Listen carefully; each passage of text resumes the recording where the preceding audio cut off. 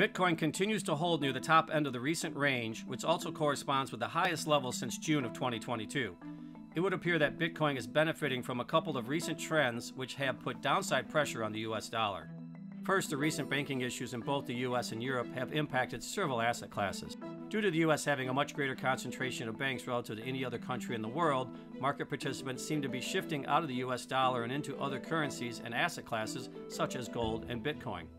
Second, the disruption caused by uncertainty in the banking sector, coupled with economic activity and inflation data showing signs of slowing, have put downside pressure on interest rates, particularly in the US.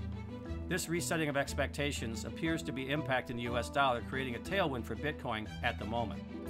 As Bitcoin challenges the 10-month highs, trading activity has also increased in Bitcoin futures. Futures markets experienced a steady increase in volume throughout the month of March.